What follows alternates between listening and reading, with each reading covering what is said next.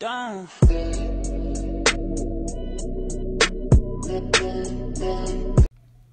Hey guys, it's Ashlynn. So in today's video, I'm going to be doing a Christmas makeup tutorial because it's about time. I've actually been requested to do an updated makeup tutorial, which I'm not sure if she's talking about like an everyday makeup tutorial or like a tutorial. So, it's a perfect time to do a Christmas makeup tutorial.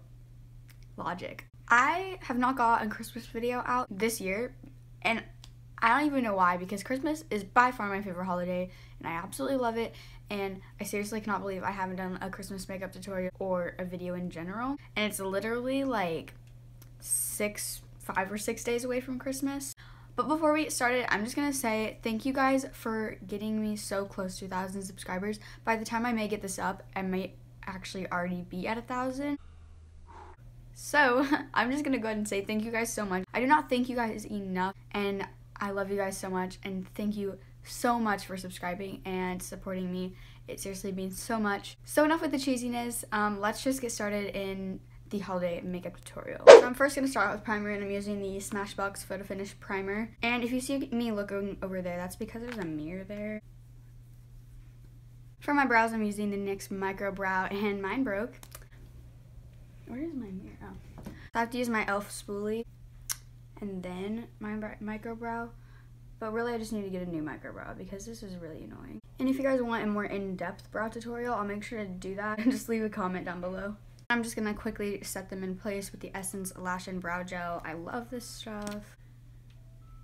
Next, I'm going to prime my eyelids with the Essence I Heart Color Intensifying Eye Primer. Also just quickly set my eyelids with the Stay Matte. So I think I'm going to be doing a more wearable eye look today. So I'm first going to start off with the ColourPop Super Shock Shadow in the shade Cornelius. And this is a really good transition shade for just about any eye look you can do. And by the way, I got this eyeshadow from Isabella.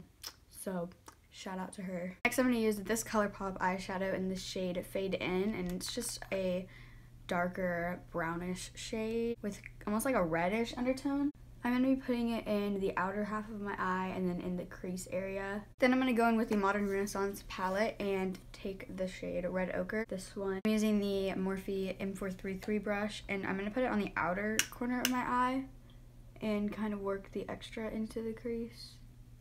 I don't really know. I'm not going to put too much because it's like so pigmented. And I'm going to go back into Cornelius and just add that transition back in to blend out any harsh edges. And for the lid shade, I'm going to use Primavera from the Modern Renaissance and put it on my lid. Then for lower lash, I'm going to go into the NYX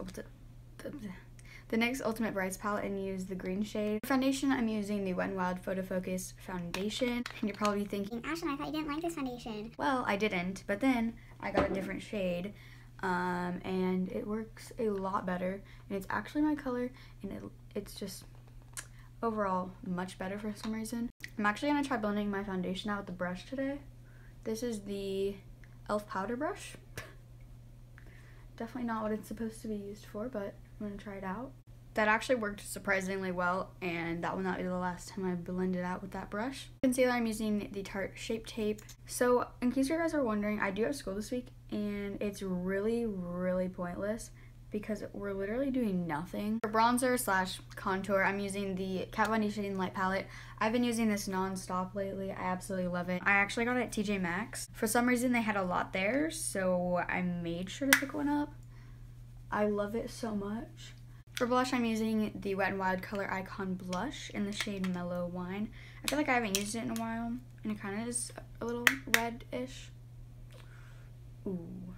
Guess we're going for rosy cheeks today. For glow, I'm using the Anastasia the Anastasia Sun Dipped Glow Kit, and I absolutely love this glow kit. It's really good, and I would highly recommend. I like using these two shades, but usually I will use this one.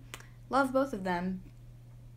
I'm going to try to go for a super poppin' highlight, and I'll probably actually go into my Aurora also. It has a nice green shade in there, so I'll probably take advantage of that for the holidays.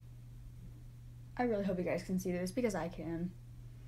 I've decided I'm going to use some of Helia also from the Aurora Glow Kit. I feel like these aren't as pigmented, and I feel like I kind of have to dig in more, but I guess it'll be worth it in the end. I really hope this highlighter is showing up on camera because for mascara, I'm using the Essence Lash Princess False Lash Effect Mascara.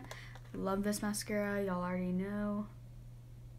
Life hack, if you ever get mascara like on your eyelid, which is like every time for me, just wait for it to dry and then take a spoolie and it'll like come right off.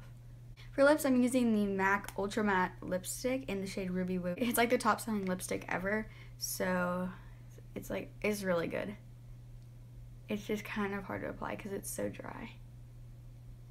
So besides the terrible application, this lipstick and this whole look turned out pretty good in my opinion. That's the end of this video. If you guys enjoyed this video, make sure to give it a thumbs up and don't forget to subscribe. Make sure to comment down below if you guys have any video suggestions. So yeah, I will see you guys in my next video.